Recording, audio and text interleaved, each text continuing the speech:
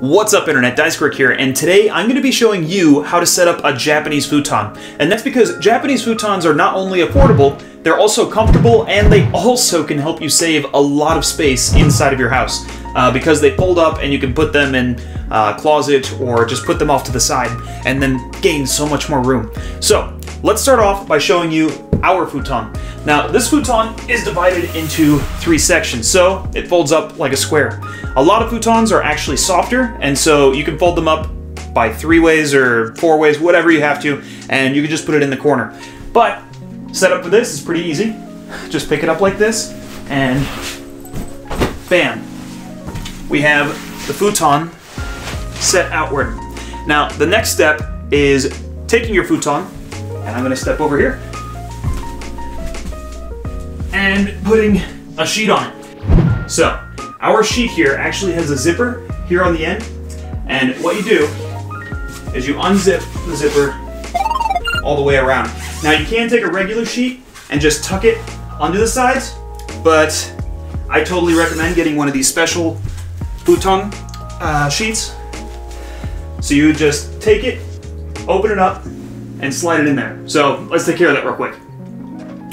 Okay. Now that we have this sheet on, one of the reasons why I recommend this particular sheet instead of just a regular sheet to wrap around it is because it wraps completely around the mattress, and that just means when you wake up, the sheets aren't coming off the mattress and you don't have to keep on resetting that. So, I don't know about you, but for me, I love not having to reset my sheets every day. For the Japanese futon, I really love it. Now, the next step is you can either add a duvet, like this one. The duvet is just like a nice cushiony blanket that is going to help you retain a lot of heat, a lot. This particular duvet doesn't have a cover on it. Typically you would have the duvet and then there would be a duvet cover that you could switch out with different designs and stuff. Ours is still in the mail, so we haven't got to try that out yet. But you can either set this on, or during the winter a lot of people will set an additional blanket on their bed or on their Japanese futon, and then they'll put the duvet over that. So for right now I'm just going to be setting this up. I got this in the way, so it's not going to look super nice, but there we go. And naturally, the last thing you need is a pillow.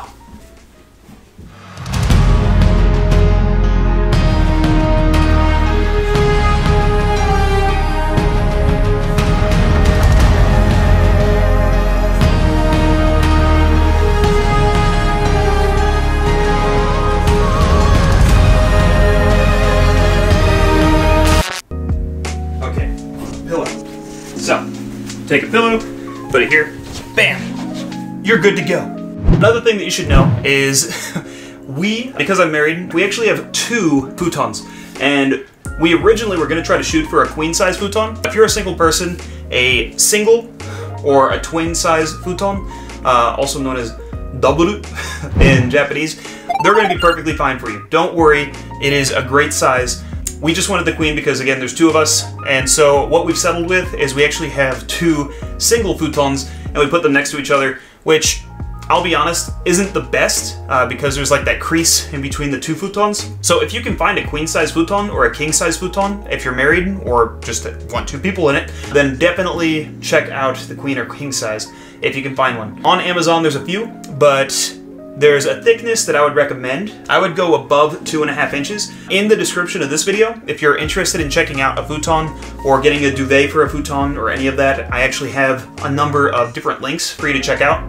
I really recommend the link to the futon that we're recommending, because when I was searching on Amazon, there's a bunch that have a 2.5 inch thickness, and I think that that's just a little bit too small. My futon is an 8 centimeter, which comes out to a little bit over the 2.5 inches. So, in addition to that, I wanted to tell you a couple extra little facts about futon. So, let's talk about that. So, a couple things that I wanted to mention about the futon, which I believe is kind of a plus versus a regular mattress, is probably once a month, you should take your futon and you should hang it out in the sunlight. Now, the reason why they do this is because the sun has natural rays that'll kill off a lot of the bacteria that is on your mattress.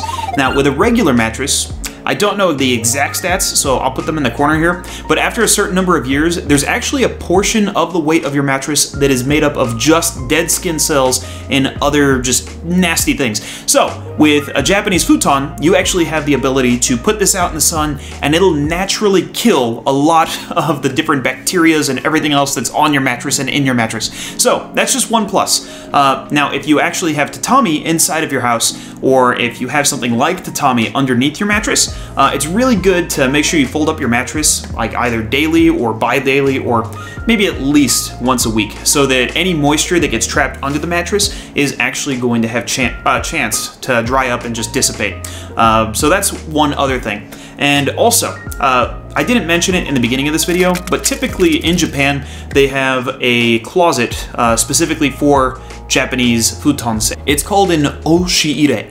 Now, an oshiire inside of a typical Japanese house looks like this. Now, we are storing things a little bit differently than people might typically store inside their oshiire, but for us, we just needed the extra storage, and we don't typically put our futon inside of the closet.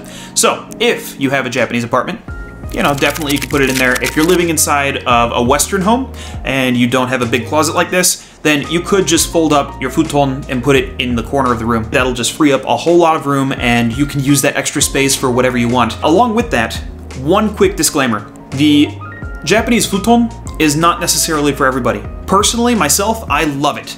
I haven't had any back problems or anything with it. My wife, originally we had like a thinner mattress, and so it wasn't as pleasant for her, but then we bought a thicker mattress and now we both absolutely love them.